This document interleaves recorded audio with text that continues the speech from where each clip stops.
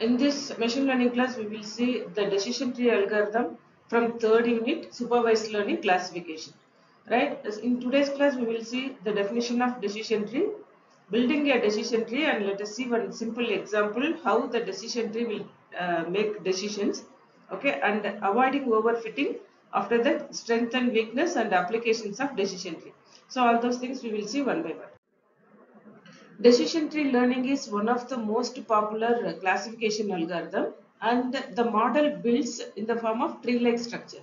See this like structure. Okay, decision tree will be created this such structure, and it supports the multidimensional analysis with multiple classes. If we have more than one classes for an attribute, then this is called as multidimensional analysis. Okay, and it is characterized by fast execution time. That is, the execution time is very less and easy in interpretation of rules. Okay, implementing rules are very easy here, and the goal of decision tree is to create a model which is based on past data, that is past vector. Okay, that is used to predict, the past data is used to predict the value of the output variable, the value of the output variable based on the input variable in the future vector. Okay, so it is used to predict the value of output variable based on the input variable.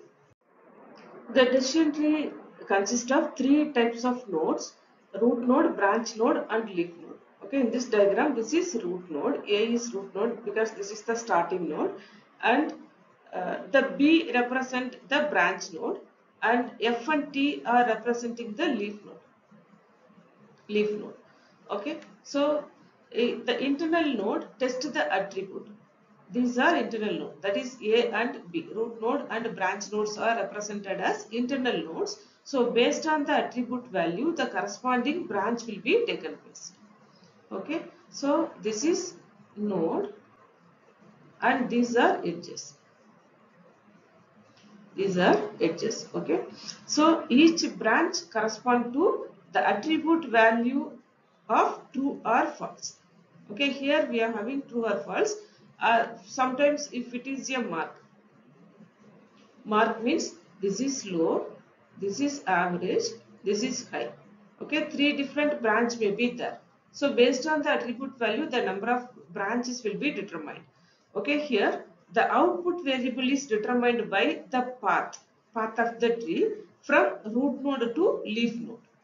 Okay, based on the attribute value.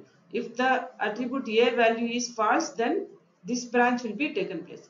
If the attribute value of B is false, then B is true, then this particular branch will be taken place. Okay, based on the attribute value, the corresponding path will be determined. Okay.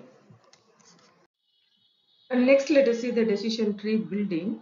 That is building a decision tree, and this will be based on the training data. So based on the training data only, we can build the decision tree by implementing recursive partitioning. Partitioning means the training data will be partitioned into multiple subsets based on the future value. The future value is nothing but, in the table we are having many attributes. We have to take any of the attribute. Okay, based on the values of those attributes, the branches will be defined. Right, so here first we need to select the root node. Okay, selecting root node is not a simple task. So here we need to select one feature from the training data set which predict the target class in a strong way. Accordingly, we need to select the root node. Okay, the decision tree splits the data set into multiple partitions based on the class value of selected feature. For example, in this node, the A is the root node and it is having two class values, true and false. So the branches are 2. Suppose if we are having mark as our attribute, here 3 different classes are there.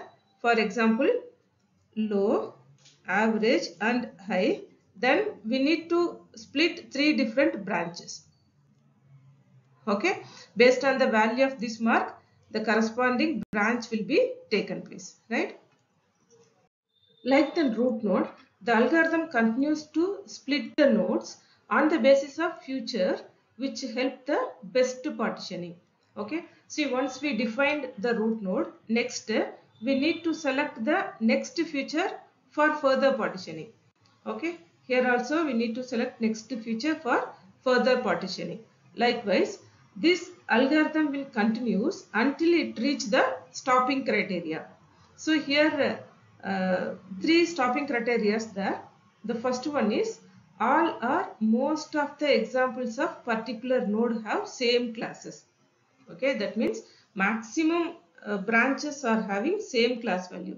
Same class value means it is either true or false, right? So then we can stop our generation of decision tree. And second one is all the features have been used up in the partitioning. For example, in our data set we are having 4 features. All the 4 features are used for partitioning, then we can stop the generation. And the third one is the tree has grown to a predefined threshold limit. So if it reaches this threshold limit, then we can stop the tree generation. This is the example for decision taken. Let us see the car driving example. Okay, normally the car will keep driving forward and the keep going or stop based on the various situation. Okay, so while keep forwarding, we need to check is there any stopping light ahead. Okay, if it is yes, then we need to check whether the stopping light is red or not. Okay, traffic signal light is red or not. If it is red, yes, then we need to stop the car and we need to wait until the red light turn to green. Okay, if it is not red light, then keep going forward. Okay, while going we need to check is enough gas is available in the car. Okay, gas or petrol, whatever it may be. If it is yes, then we have to keep forward, going forward. Otherwise we have to find the petrol bunk to fill the gas or petrol and then we have to go forward. Okay, this is how decisions will be taken place. The decision tree algorithm. The input of the algorithm is training data set, which is given in the problem itself, and test data set, or otherwise a data point, a single data point. So these are the input to the decision tree, and the first step is do for all attributes. So in the training data set we are having the attributes. Okay, this is attribute 1, that is feature 1, feature 2, 3 and 4. Okay, so these are otherwise called as attributes or features. And calculate the entropy of the attribute f. Okay, for example f1, fi, right? If ei less than e minimum, e means entropy. Okay, if entropy I less than entropy minimum, then this minimum value is assigned to ei. Okay, ei value will be assigned to e minimum value and fi will be f minimum. F means feature value, right? End if, end do, that is the same thing will be repeated for all the attributes. After that we need to split the data set into subsets by using the attribute f minimum, that is the f min. F min will be the root node initially. After that the same f min will taken place the next level node. Okay, by using that we need to draw the decision tree node which containing the attribute f minimum and split the data set into subsets. Okay, and the next we need to repeat the same procedure until the full tree is drawn which covering all the attributes of the original table, that is the training data set. Okay. Next, let us see the overfitting problem in decision tree. If we apply the decision tree algorithm continuously until the stopping criterion, then the overfitting problem will occur. That means the tree will grow continuously, that is indefinite growth will happen, right? And this problem is called as overfitting problem.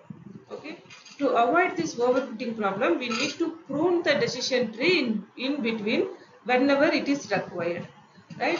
So it reduces, that is, the pruning reduces the size of the decision tree, and the model will be more generalized, and it can satisfy, that is, the classifying unknown and unlabeled data in the better way, right? So these are some of the advantages if we implement the pruning concept in the decision tree. Okay, so the pruning will avoid the overfitting problem in decision tree.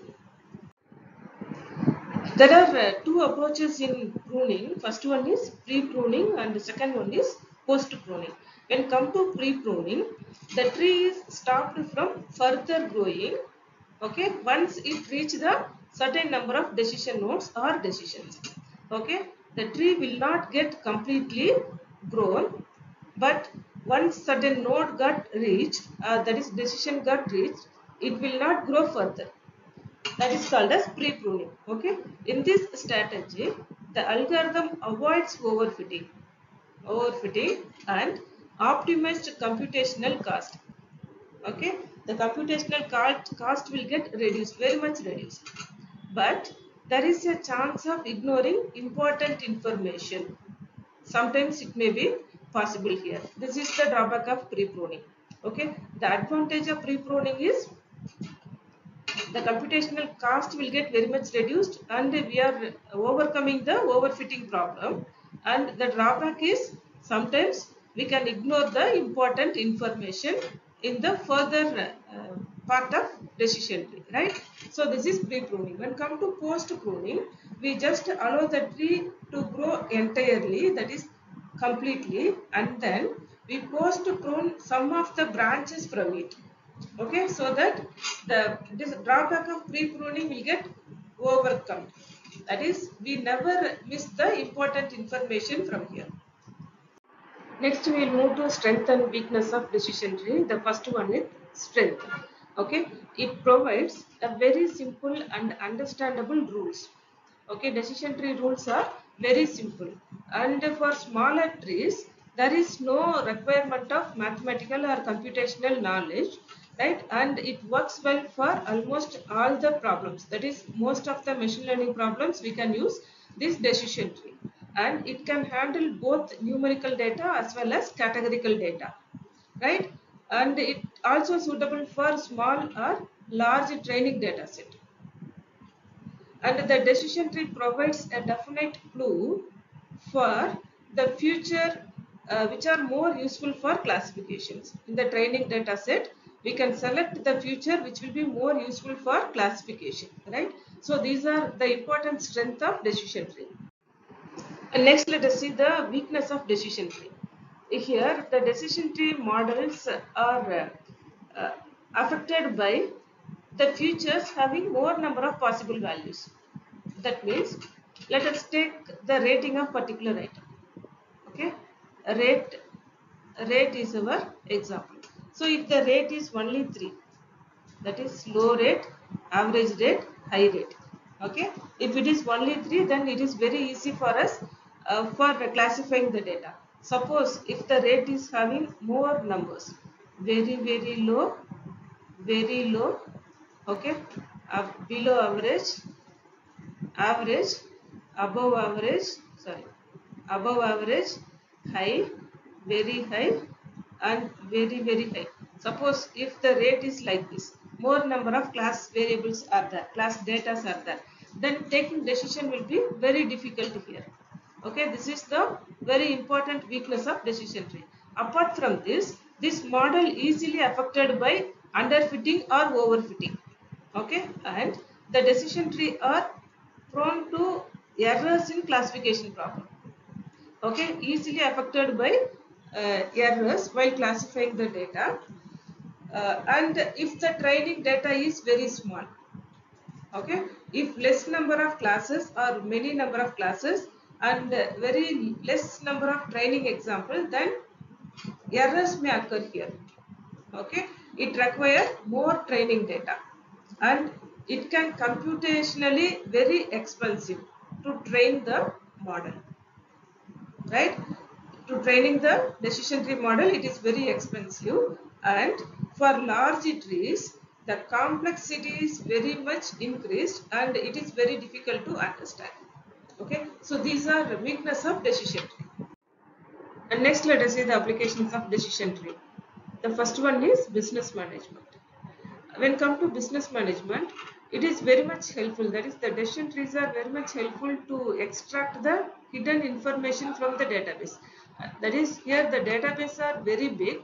From those very big database, we need to extract the useful information only. Okay, and the second one is customer relationship management. This is also a part of business management. Here the decision trees are very much useful for understanding their customers' needs and preferences. Accordingly, they can provide the service to their customers, right? And third one is fraud and statement deduction. Here, deduction of fraud and financial statement, that is FFS. Here the decision tree is useful to discover the hidden information. And the next one is engineering, that is electrical and mechanical engineering. The decision trees are widely used in energy consumption and fault diagnosis. Okay, when come to energy consumption, how much energy is consumed by a particular individual or particular machinery will be easily identified by using decision tree. And fault diagnosis, here it is used to identify the faulty part of machinery or some tools of the machinery. So by using decision tree, we can easily detect those faulty part. And the next board area is healthcare management. Here the decision tree is very much useful to discover or explore the hidden information of patient's illness, whether the patient is affected by cancer or brain tumor, etc. Okay, for discovering all those things, we can use the decision trees. So far we have seen the decision tree algorithm from third unit supervised learning classification. In this class we have seen the definition of decision tree, building decision tree, and example for taking decisions, that is car driving example. And we have seen how to avoid the overfitting problem in decision tree by applying the pruning, and the strength and weakness of decision tree, and finally we have seen the applications of decision tree. In the next class we will solve one problem by using the decision tree algorithm. Okay, thank you.